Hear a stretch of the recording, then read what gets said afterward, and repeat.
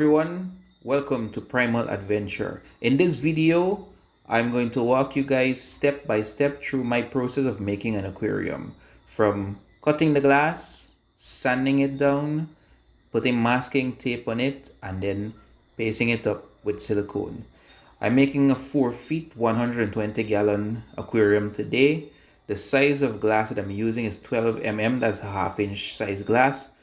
And in part 2 of this video series, I'm actually going to be going in the interior, in the jungle, get some plants, catch some fish, and plant up the tank and put the fish in.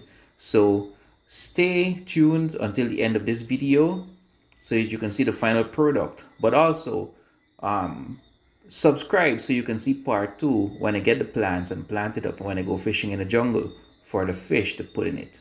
Thank you.